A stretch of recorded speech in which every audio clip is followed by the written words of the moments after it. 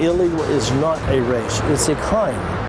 Russell Pearce speaking out tonight, one day after explosive emails surfaced. They were filled with racial undertones, but Pearce tells ABC 15 the words are not his. ABC 15's Brian Webb is live in our newsroom tonight. Brian, you spoke with Pearce tonight. What exactly did he tell you about this? Well, he told me the emails that he knows of in this paperwork, part of the latest SB 1070 lawsuit, were not written by him, but possibly forwarded by him. We showed you some of these emails last night, given to us by the ACLU and others bringing the lawsuit, trying to stop the remaining part of SB 1070 from taking effect. They claim Pearce wrote emails like this one. Quote, I'm a racist because I don't want to be taxed to pay for a prison population comprised of mainly Hispanics, Latinos, Mexicans, whatever else you wish to call them.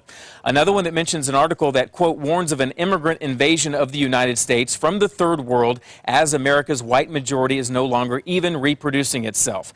And one that refers to Spanish-speaking people coming to America is like, quote, importing leper colonies and hoping we don't catch leprosy. Russell Pearce told me tonight at a fundraiser for him he didn't write these emails and that this is all part of a smear campaign. Beyond silly. Your emails? No, not the ones they're talking about that I've seen were not even my emails. They were emails that I forwarded from a great patriot, a prolific writer, and he used metaphors. He never used racist terms. He never called anybody names. He used metaphors, you know, and yet they would have you believe that these terrible things have been said. Simply not true.